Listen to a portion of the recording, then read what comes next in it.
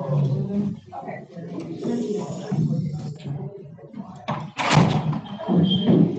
gonna get a glass. Oh, there's your water. Yeah, that's true.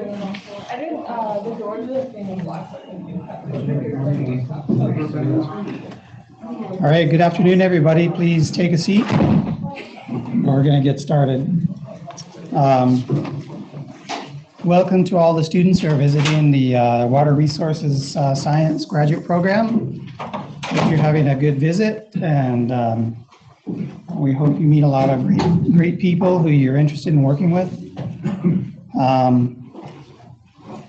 Today's speaker is Jim Stark, and he retired in May of 2017 from the USGS, from the Water Science Center in Mounds View. He served 9 years as the director of that facility, and before that he worked for 30 years for the USGS in various capacities. He was a studies chief, lead of the National Water Quality Assessment of the Upper Mississippi Project, a groundwater specialist, and a project chief.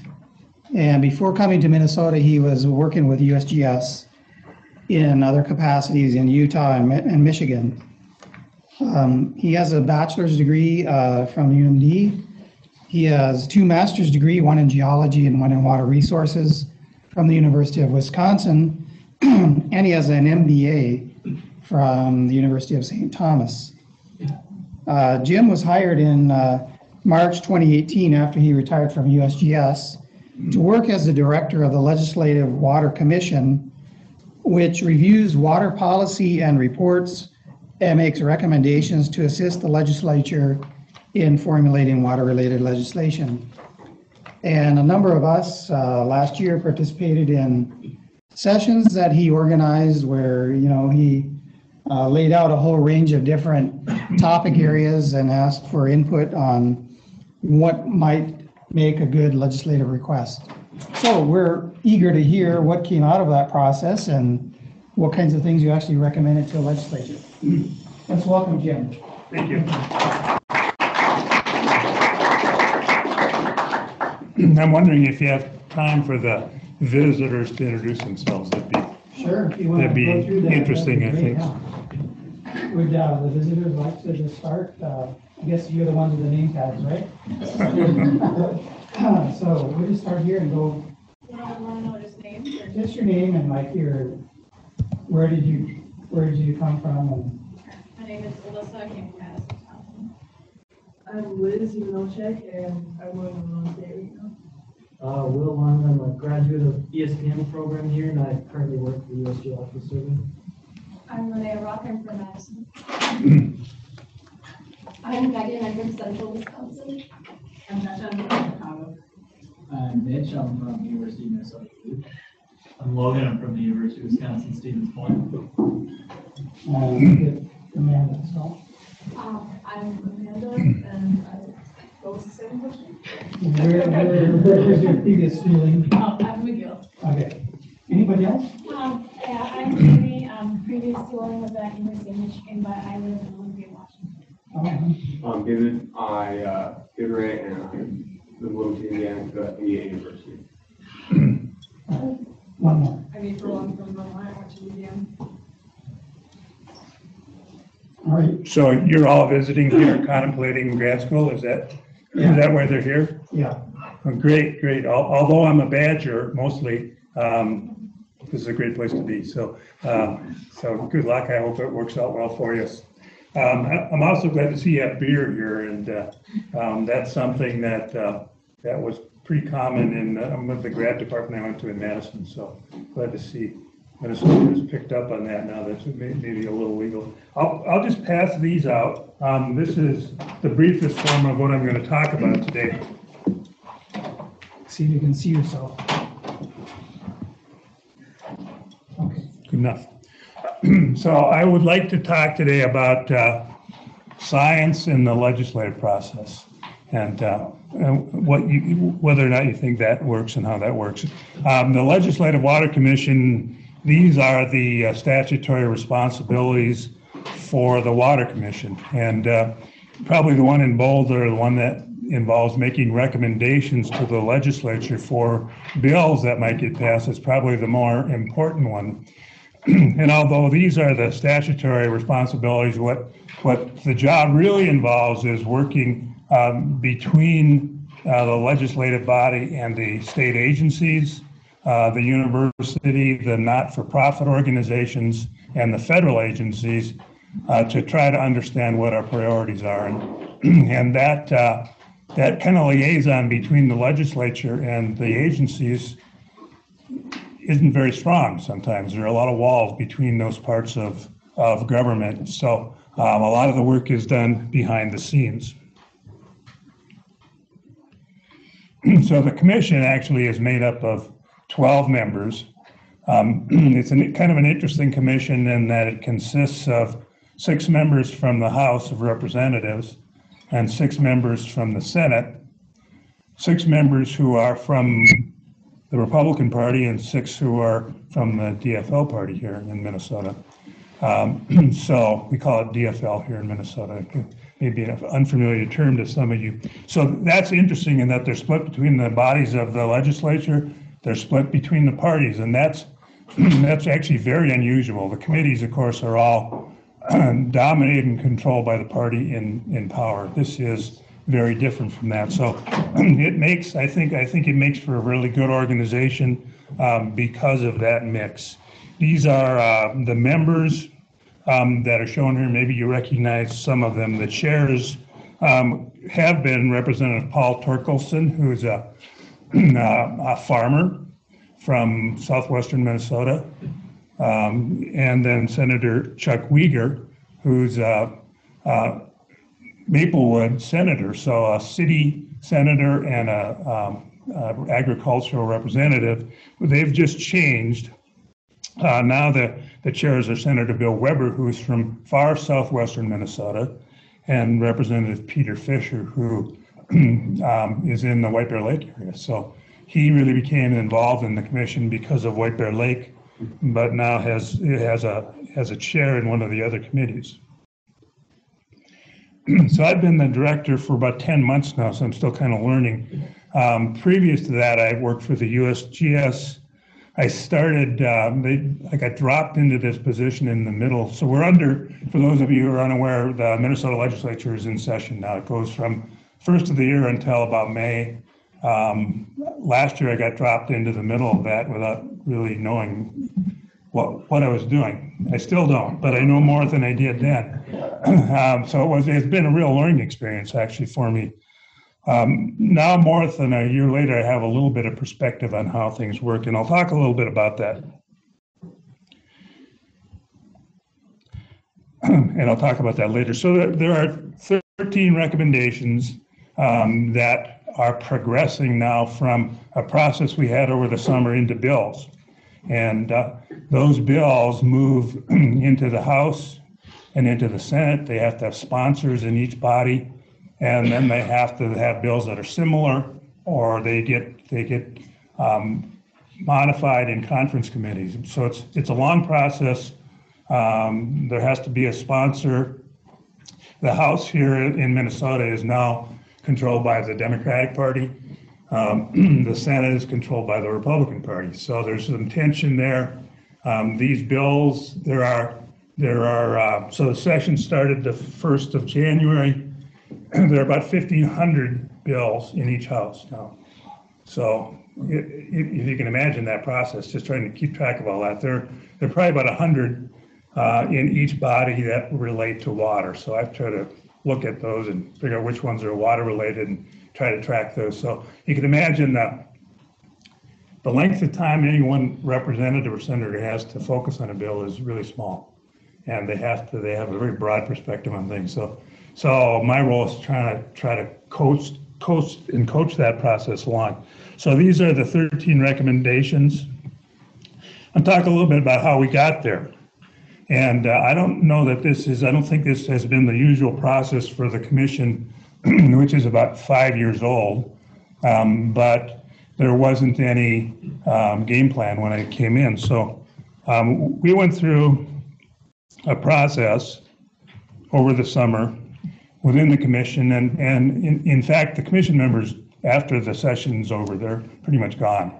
They've gone back to their jobs or to whatever they do, to their farms, to their jobs, and you don't have much time with them. So a lot of the time over the summer was spent looking at reports that have been done over about the last 20 years and trying to understand what the most important water issues were in Minnesota, trying to pull specific suggestions out of those reports. One example, and probably the best example that I have and have used, is the sustainability framework that was done at the university, at the Water Resources Center here about a decade ago. It probably does the best job, if you want to refer to something, of assessing the needs and priorities in the state. It's a really good document. There were many people involved in that process. The report for that work is really very good. Unfortunately, I think when it was released, just so happened that the party in control flopped about that time, and that report never really got the traction that it should have, in my opinion. But that's really one of the primary foundations for where we're going. So based on a review of those reports, we put together a set of what we thought were the most important recommendations for water issues within the state. There are about 100 of them that came out of probably 500 things that you could glean from those documents. And then we began a stakeholder process to try to get input on those and prioritize those. We had 6 broad issues and about 100 recommendations. And we held 5 meetings over the summer with different sets of stakeholders who had different interests to try to talk about those and kind of synthesize those and prioritize them. And we did that and narrowed that list down to about 25. Then we followed that up with a survey process, an online survey process that went out to about 450 individuals around the state who gave us some feedback on those recommendations. And that was a good process. In fact, we learned that the thing we went through with the stakeholder process was really very good, and it really confirmed what we were told in those meetings. Nonetheless, it helped us prioritize those and rank them and come up with these 13 recommendations. So I'll just spend a little bit of time on each of them. I will say this: some of these are things that are kind of minor tweaks to legislation. Some of them are more broad-ranging and long-term. So there's a mixture of the scope of each one of these recommendations. And I'll just talk. These, I think, really do represent some of the issues that are most important in the state, or at least most important with respect to those that have the political will to move forward. One of them that is called inflow and infiltration, and that involves leaking wastewater lines throughout our cities, and our infrastructure for wastewater is really old in Minnesota. And water leaks into those pipes, those wastewater pipes, and in some cases leaks out because of the age of the pipes, because of things like climate change, which has resulted in more rainfall, higher water tables, submerged some of those pipes, and that flow, that fresh water, if you will, ends up in our wastewater systems and has to be treated. So it's a big expense. It means that the wastewater systems have to increase their capacity and the cost of treating that. So there's it's a big problem. It's a costly problem, and one you probably don't think about very much.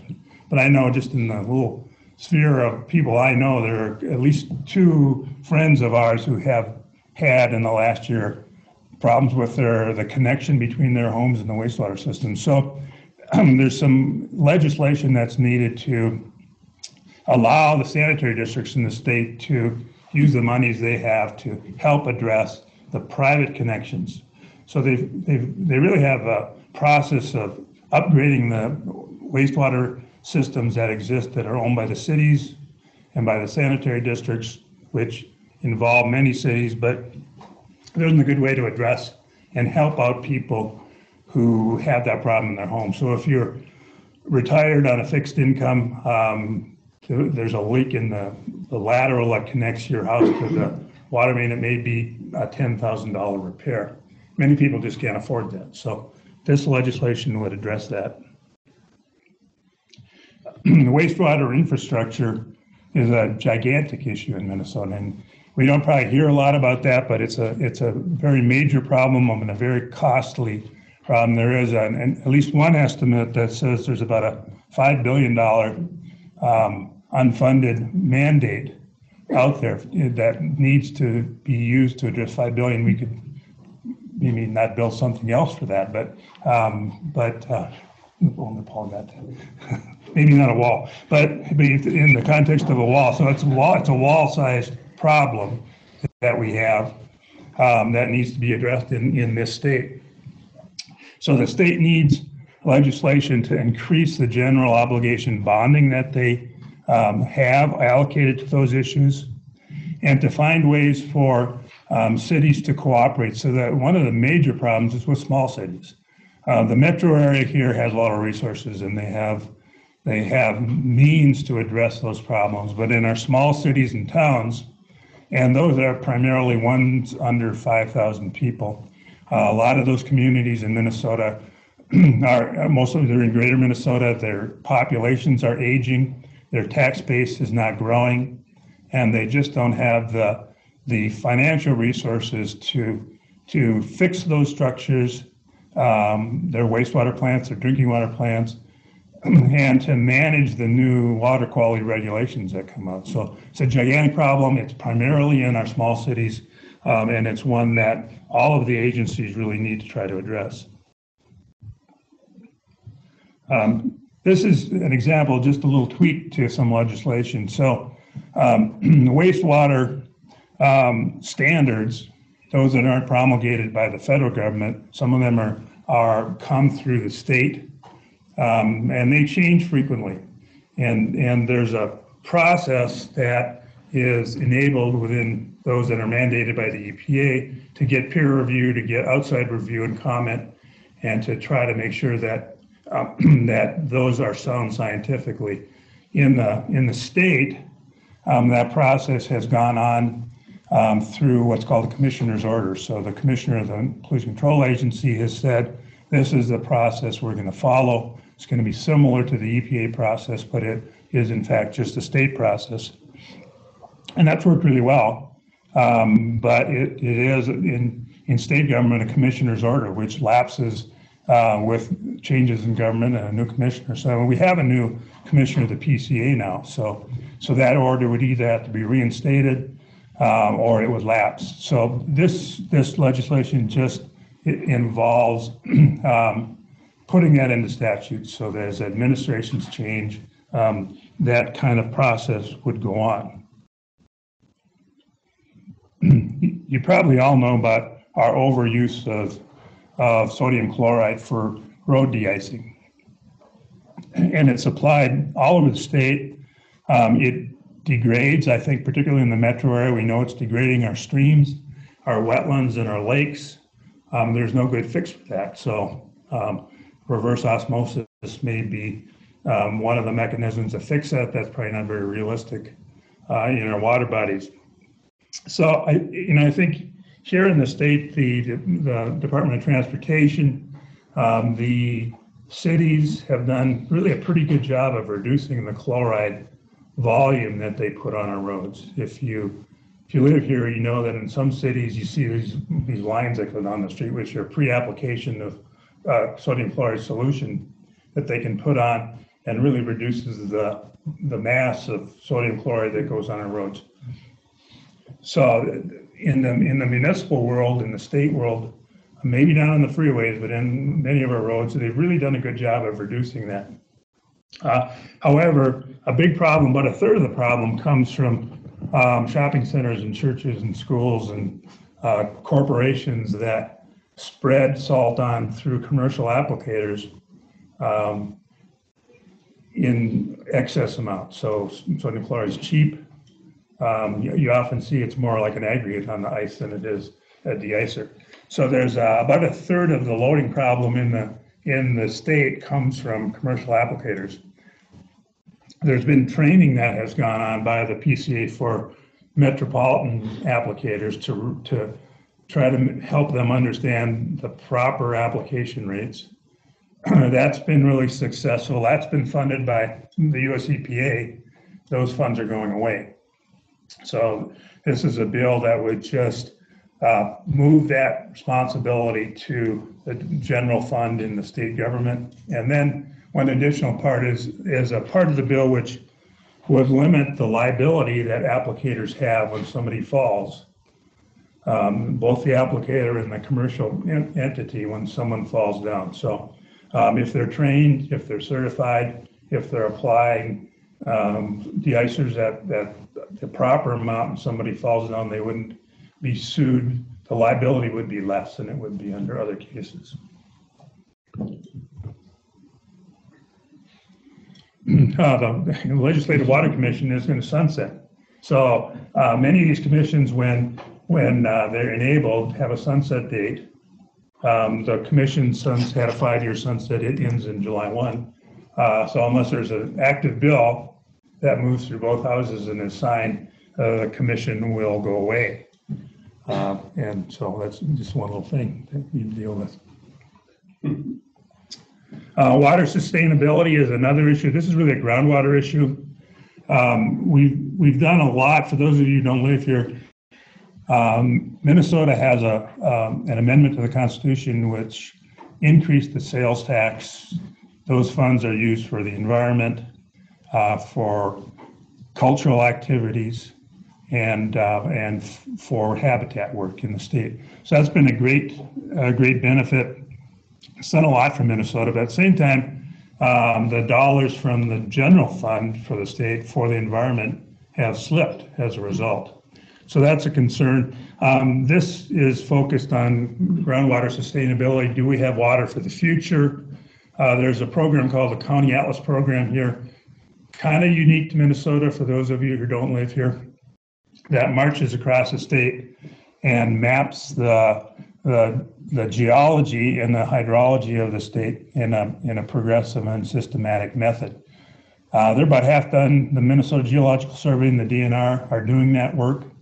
It's a great resource, and this would provide funds to ensure that continues, but in addition, would put some additional emphasis on understanding groundwater and surface water interactions and understanding water budgets. So one of the things in my mind that the County Atlas program lacks is understanding of the flow through our hydrologic systems. How much we have in storage, what the flow through that system is, how much we can use without degrading to a greater extent our streams and our lakes. And so there are ways to estimate those amounts, and that would be a component that would be added into the Atlas work, probably in a county, probably as a pilot, but then also in in Minnesota, the push has been to move implementation of actions to improve water to local entities. And that's called One Watershed, One Plan. So it's at a watershed level.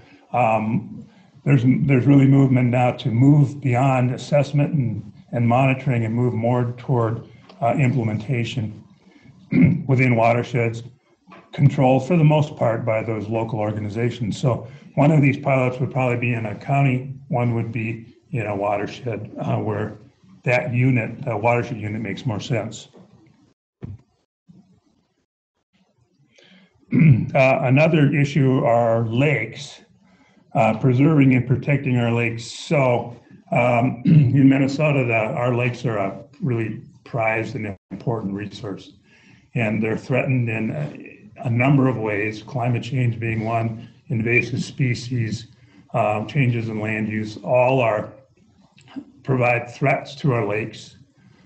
We have a lot of them, and we probably can't implement programs to preserve and protect them all. So this would be really a pilot effort to assess where we are and to try to determine a path forward and to prioritize lakes so that we would know where things like conservation easements in watersheds could best be applied to preserve and protect the lakes that are most important. Now, that being said, everybody's lake is the most important lake. So politically, that's a really difficult thing to do. But this is an effort which has already hit some resistance, and I don't know how it's going to work in the legislature, because if it doesn't do something to Paul's lake, it may not get that vote. So it's a little contentious. We'll see if that can move forward. Really, it would prepare within the next biennium, prepare a plan for things that would be implemented beyond that. Source water protection for drinking water is another issue. I think the Department of Health here in Minnesota does a really good job of protecting source waters for public supply wells from groundwater. There's a program, it's good, it's implemented across the state in most of the public supply wells that supply water to cities and towns. It's a good program, but beyond that, people who, about a third of the residents of the state use private domestic wells for their source of water. Many of those are impacted by high nitrate levels. There is no similar kind of program to try to identify what are the most vulnerable aquifers that are used by most people who use private wells. What are the conditions of the waters in those wells, and what might we do about that? So it would probably look something like a source water protection program in townships. So very different kind of animal than a city controlling the land use around their wellhead. This would be over a much broader area and a political entity, something like a township. The Department of Agriculture actually has a really good first step at this, that they've identified the most vulnerable townships in Minnesota based on nitrate susceptibility.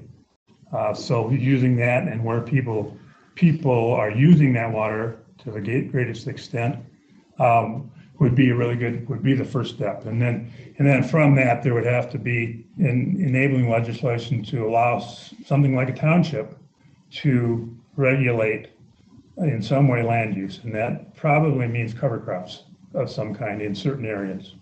So, and then in addition, our rivers and lakes that provide drinking water, such as the water here, comes out of the Mississippi River.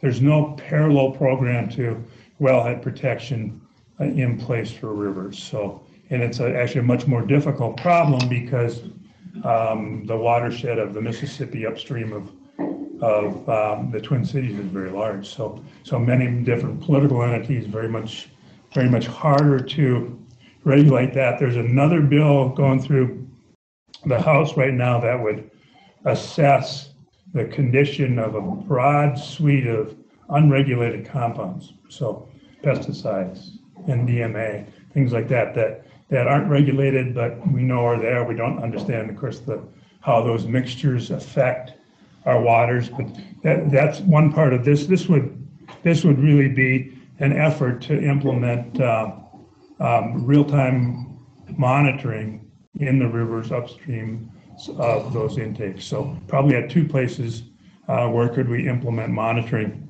that would be real-time in nature as a first alert for big cities that use the rivers. This is a minor tweak, but there is, for those of you who pay a water bill and are connected to a city, you pay a fee of about $6 a year. And that $6 goes ultimately from the city or the municipality to the health department. They use that to try to assess and remediate and understand conditions in public supply, like the best example is lead. So you're all probably familiar with Flint. to ensure that we don't have a situation like Flint, Michigan here in Minnesota. There's lead in the connections of most between the municipal lines in the town, city, in the houses in most cities.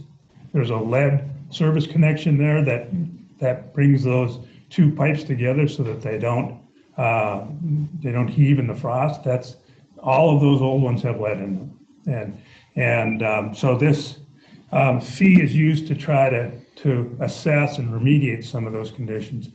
It's $6 a year, and the proposal, it hasn't changed for 15 years, and the proposal in-house, which they've been unsuccessful getting increased for 15 years, I believe, would just move that to $9. So it's a relatively small issue, but it can be a large one when enough people aren't happy with it. Statewide water policy. This is really involves a climate change initiative. This is a long-term effort. We really need to think about the uncertain future that we're facing with respect to water. We know that droughts are more frequent, floods are more frequent, high intensity, or the intensity of a rainfall is changing. That all affects our lakes and streams and infrastructure. I think you only need to look at the number of 100-year floods that we had in the last 10 years in the state and the number of droughts we've had sometimes in the same years to understand that things are changing. This is an attempt, at least, to develop the initial part of a plan to adapt and to harden our infrastructure for those things that we know are probably going to change. So a longer term effort, and we will see how that moves forward. This is one that probably strikes close to home here at the university.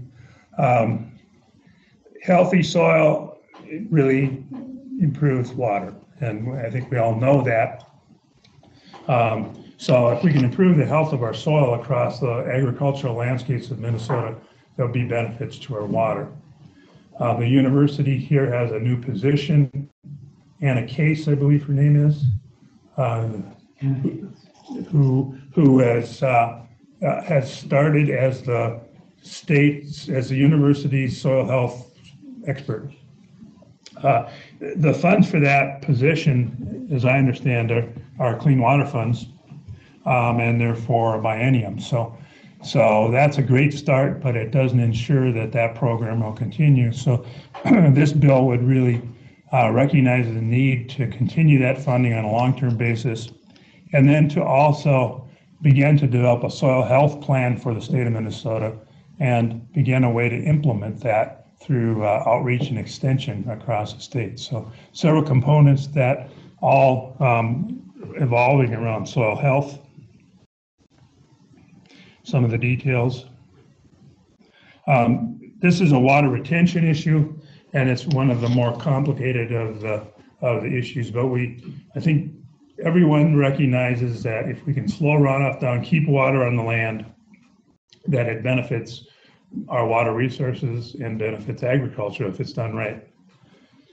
So it would expand really the work that the Board of Water and Soil Resources are doing, the university is doing, and the Department of Agriculture in really finding and tuning the best management practices that we have in the right places so they do the most good. And it's a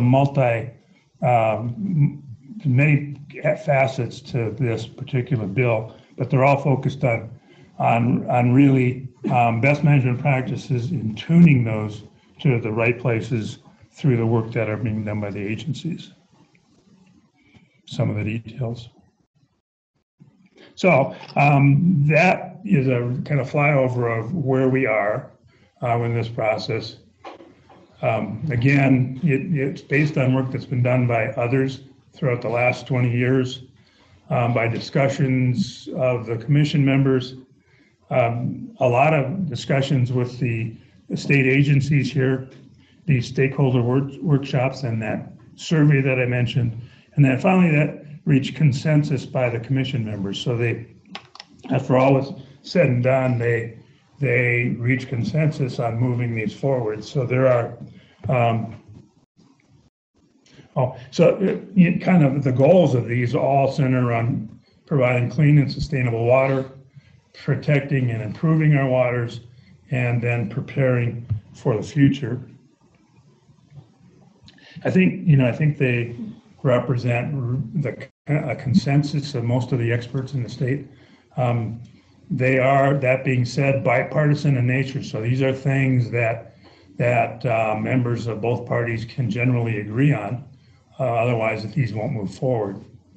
They focus really on incentives, providing incentives to people rather than trying to regulate them, and changes, small changes for the most part, to the work that the agencies already are doing, with relatively little budget impact. So they're not big ticket endeavors.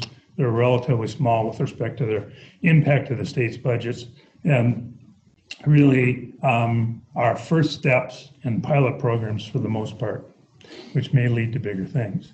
And a few of these are kind of long reaches for long-term things that as a state, I think we need to be thinking about if the legislature can think in those kind of terms. So it's not the world they live in. I know that. So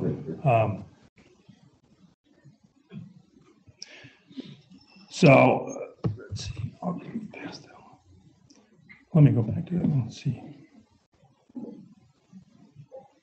Yeah, I think I've talked about these. So they're really things that the legislative body has to be able to agree on. A little bit about me and what I did. So I spent most of my career in the USGS. It was created over 100 years ago.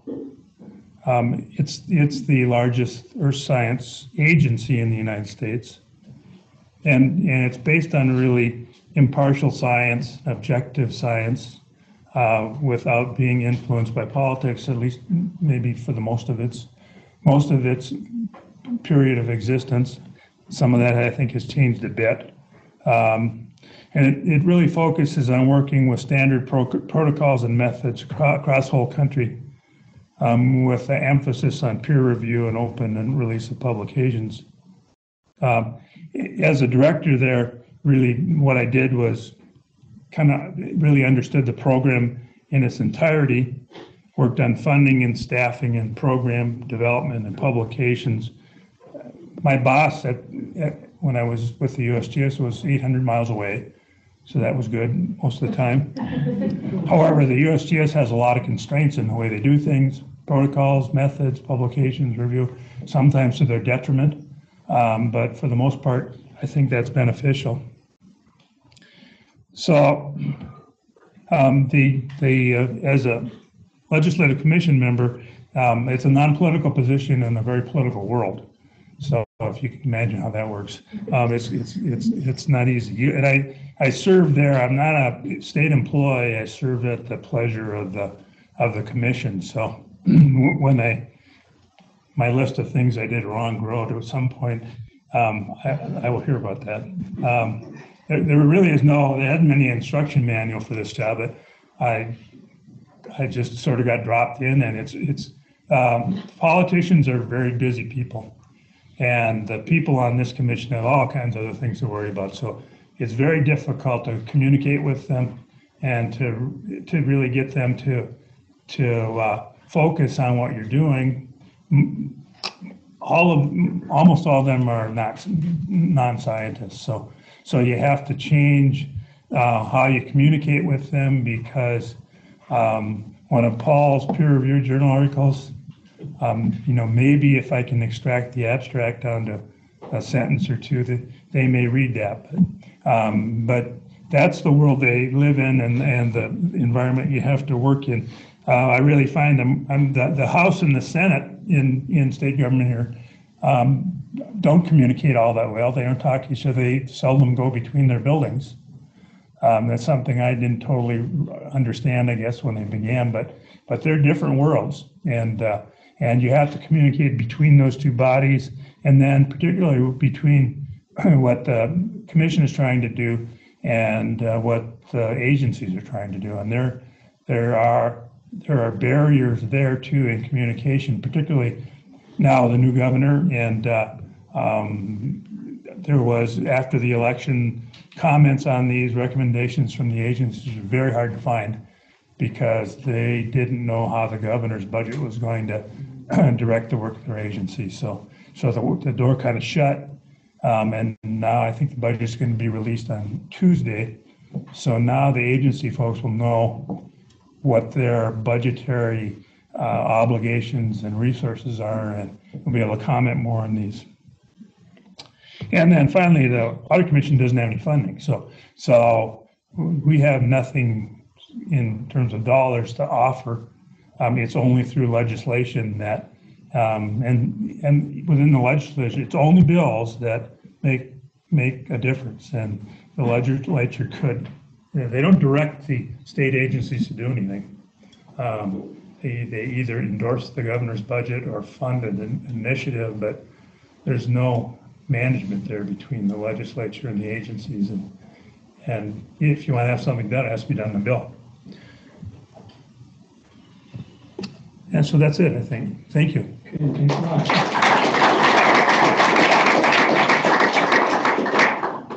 Questions? So you said that on July 1st, if it's not funded again, the committee or the commission will be like kind of dissolved or something like that. Is that what you said? Yeah, the commission is dissolved and I go fishing, I guess. So, So I think. then if, how long can this commission like be approved for it? And can they like be like, hey, we want this to last for 20 years, or how exactly does that work? It's whatever the two houses want to do. Okay. You know, they do what they want, and they have a lot of authority. So there's a sunset. There are two bills now. One is for a 5-year sunset. The other one's for removing the sunset. They're different in the two houses. My guess would be there'll be a sunset. And I think, frankly, I think these commissions, it's appropriate for them to sunset, because if they're not doing anything, they shouldn't be enabled, to continue without any results. So I think that's okay. It just creates a little stress. And the previous director, I think, left just for that reason. She went to a state agency, and I think under previous control of the House and Senate, there was a bill every year to just get rid of some of these commissions, and that's a stressful world to live in. So, sorry. You mentioned prioritization of lakes. I think that in the context of impaired lakes and designating impaired lakes, would there really be an interest in actually prioritizing? Because that was done, I guess, in Wisconsin about 10 years ago, or maybe a little more than that. But like you said, your priority lake is your lake. But on the other hand, being realistic, some problem lakes just need a tweak, they'll be there, and other lakes you really will never get there, so that doesn't become a priority. You waste a lot of money. There is probably a way to prioritize such that you get delisting occurring fairly rapidly. You're meeting within a few years, in some cases, you could be meeting standards when you were meeting standards before. And over a 10 or 20-year period, you can do that in a very systematic way and make a lot of progress rather than dabbling a little bit here, a little bit there, everybody follow the same rules. So is there really that was a long-winded answer. I knew you knew all this, but get everyone on the same page. Is there really a hunger for that, or is that upon discovery? Well, I think there is. Whether there's the political will to do that, I don't know. Because, I think also in addition to impaired and lakes that just need a tweak, there are realistically lakes that are more important to us in Minnesota than others. Just think of deep water lakes, for example, are probably a more important resource here in the state than some other lakes. So I think that's possible. It'd be possible to prioritize those. And I think that could be done. Whether it could be done politically or not, we'll see soon. I have my doubts about the political reality of that one, frankly. So.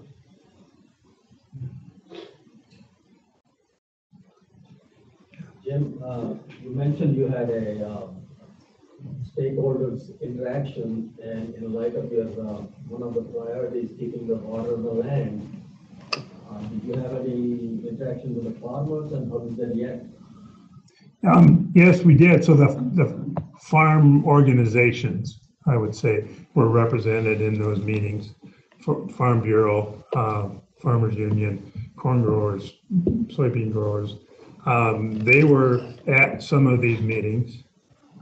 Yeah, I really think there's an ethic to do what we can to maintain and improve our waters.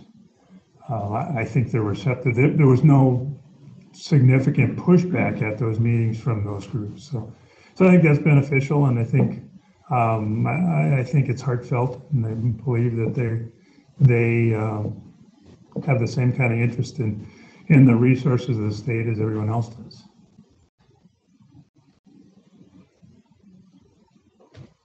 Sure.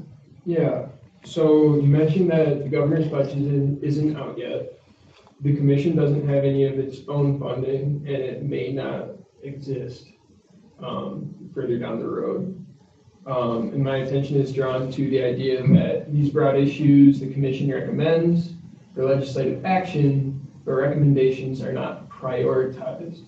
And I was wondering if you could comment as to why that seemed like the best course of action, and whether that would affect how much funding gets thrown where in the future when these are brought to the legislature. And why they weren't prioritized? Yes. I think they're so broad in scope that it's difficult to prioritize. You know, they're so different in what they involve and the resources they need. It's hard, and then realistically, I think if we prioritize those, then the bottom half would have just been thrown away. So I'm not. We didn't go in depth in that. There probably was a way to prioritize those, but frankly, I think that would have just taken the bottom half of the list off the playing field. Mm-hmm. Mm-hmm. With regards to the statewide water policy, is there any thought to like resurrecting the conservation plan that was developed, and you mentioned it in your talk, and using that as a kind of starting point for that policy? That would be the place to start, I believe. I think this will, if it goes forward, will be done by the Environmental Quality Board. Will do that in coordination with the agencies, and were they not to use that document. I mean, that would be the foundation, I think, where that ought to begin. It's the best piece of work we have up, I think, to put all the issues together.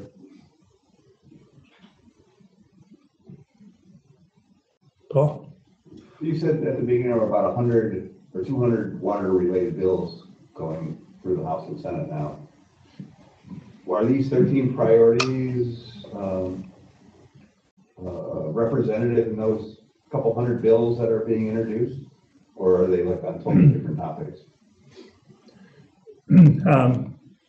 So the way it works is that you get a sponsor in both houses, and they're put in a jacket, which is a folder, and then they're laid on the table in the chambers. So now there are 1,500 or so of these in each chamber, about 100 in water. The water ones cover the gamut. The bulk of them are a tweak to a lake through the bonding fund or something, an effort for a particular small lake or a stream restoration or something that's in. Most of them are backyard bills. Most of them. Most of them aren't far-reaching or statewide in their context. So do you have to get the interest of a particular senator or representative to take one of these things and champion it? Is that kind of way? Oh, yeah. Yeah, otherwise it never gets introduced. So without somebody, and frankly, without, in the Senate, without having bipartisan support, excuse me, probably won't go anywhere. So unless you have a Republican and a Democratic senator on the bill, they might not go anywhere, or at least if you have a Democratic senator on the bill, it might not go anywhere. Sitting in a room with people who I suspect would be excited to work on some of these projects, where you foresee or what would be your bet about the job creation if the inevitable projects that do go through in the funding? Well, I think the job market for water scientists will be good, is pretty good, will be good. I don't think these bills in and of themselves will provide a lot of funding to the agencies, but the clean water, the money really comes from the Clean Water Fund. Are you a Minnesota person or? Yeah. So the driver really is the Clean Water Land and Legacy Fund, and the monies from that fund support much of the work that's done. That's probably good. It's 10 years old now, so and it's a 25-year amendment. I think things will move. I believe things they've sort of been in monitoring, measuring stage for much of the last of this decade, assessing, and it's going to move to implementation. So the focus of the funding is going to move to doing things on the land and with local units of government for the most part. So I think that's where the job market will be. Maybe not as much with the agencies as with the watershed districts and the counties and the people that implement those plans. So I really think that's where the growth in the market will be. Yeah. I was curious, I saw a lot of the recommendations had things about increasing collaboration between state agencies or legislative bodies, and I was wondering if that was kind of in response to the fact that some of those agencies are siloed on some of those issues, or if it's more about collaboration and some of the new pilot programs and things that increasing that collaboration. You know, I think looking back, the Clean Water Act has done a lot to enable the agencies to work together. They do a pretty good job. They're still siloed, but I think they do a really good job of coordinating among the agencies. Could be better, I suppose. There's often a bill to abolish all of them and combine them into one super water agency. That comes around frequently. I don't know that that's a solution to state management of water programs, but I think they work pretty well together, and they're referenced because many of these things involve several of the water agencies in the state. You mentioned about some of the other commission, like we have a legislative commission on Minnesota resources. We talked about the water quality board, and now we have water commission, and I'm sure there are other commissions too. How does they work with you, and what's the overlap between what this commission does compared to the other? Yeah, so the differences are that so the Water Commission really deals with bills in the legislature. The Clean Water Council deals with the funds that they get from the Legacy Amendment to, for the most part, to provide additional programs to the agencies. The LCCMR, which is related to the lottery dollars, they fund projects by a variety of entities. Clean Water Council really deals with things that are habitat related. So they all have their place, and you know, they work together, but that could be better. I met with the Clean Water Council folks this morning, and we talked about that. And they could be working better together, I think. But they all do have their own missions and own sources of funds that kind of regulate what they do. There. In the report, and I may be misremembering this, just correct me if I'm wrong. I saw almost nothing about research, and being a researcher, like many people in this room, you know, I think that we can do things more effectively, faster, better, by thinking of new things rather than trying to do things that we did 20 years ago. So, but is that, you know, I think among legislators, research is actually very liberal Democrat. One comment from them said research is like pouring money down a rat hole. you know, and is, how do we reverse, how do we change that? I mean, I understand legislators, you know, a lot of them are lawyers, at least the culture is that of, you know, lawyers, and you win, one guy wins and one guy loses, and then it's over, you know, and you don't do adaptive management, I mean, that's not that, really so much the way it's done, but, how do we change that? You're a researcher, you know, led a research operation for many years, and, I don't know that I have you know, your comment about they're mostly lawyers. I've learned in the last that they're mostly not, and maybe some of the metro representatives and senators are lawyers, but for the most part, if you think about the job, they work 5 months a year, they make $45,000. Most of them are retired teachers. They're people who own real estate agencies or insurance agencies that allows them to have the ability to take, not many teachers, because teachers can't take 5 months off in the winter to come to St. Paul. So most of them really aren't lawyers. But your point about research is well founded, and I don't know that I think you're the impression of the value of research in the legislature is not strong enough.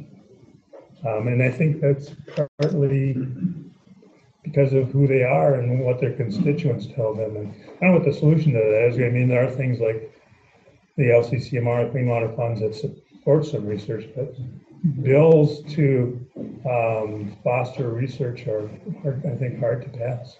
At the same time, though, you know, the legislature has funded a lot of positions in CCAMs recently. And a lot of those positions are directed at some of these same needs here. I mean, so we have to give them credit for that.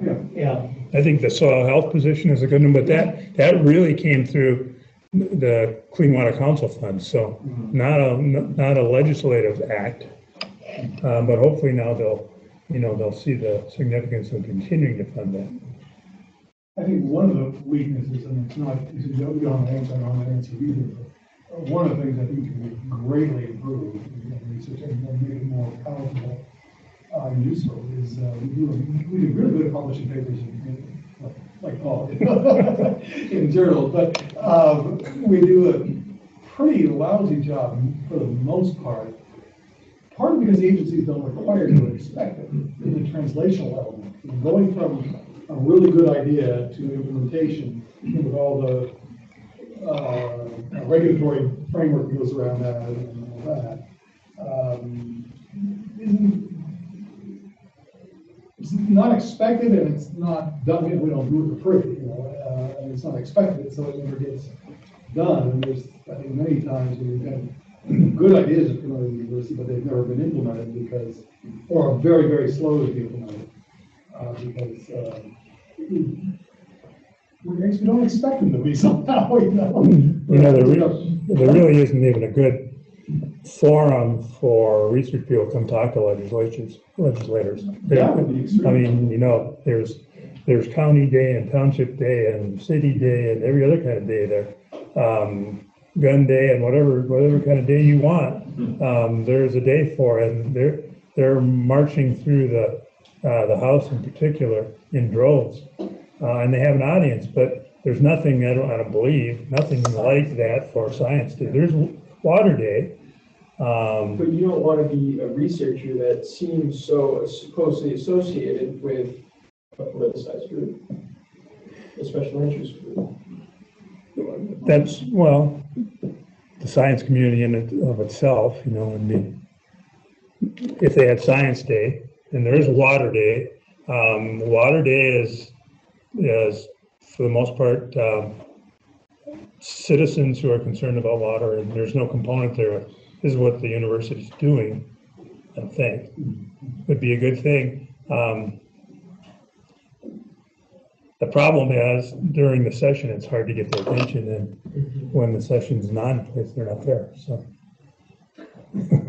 so I don't know. I'm not sure how you do that. I think field trips. is one way for groups like this commission, but We better. One more question. Satish? I was just, one of the things I noticed is that there's no mechanism for the pressure change for some of the state agencies. Folks. There are new techniques coming, new ideas coming, and have you guys thought about how they can be updated? They learned the same old stuff from us a long time ago, and They're all from the University of Minnesota. yeah, right, some of them, they were our students. So is there any mechanism that you guys thought about giving them refresher trainings every year, maybe for a week, some week? Yeah, that's a good point. I don't see the legislature doing that, but you know, I think in the Dayton administration, there was Hannah Henderson was the water advisor to the governor. And that would be the kind of person that probably should come here and talk to you. And that's where that question ought to go. So within the agencies, what do they do for continuing education? What kind of funds do they allocate for that? My understanding is there is no position like that in the Waltz administration. So that's unfortunate, because I don't know how many of you knew Anna, but she was, I thought, quite good. So that's unfortunate, I believe. All right, thanks, everybody. Thank you.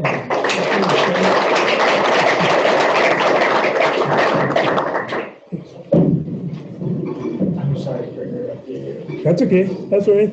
You're good. Thank you. Hi, how are you? Yeah, nice to see you. Nice, good to see you. Yeah, good to see you. Oh, I don't know. They won't care about it. Yeah, I'd like to see it continue, you know. Technical. Yeah, thanks.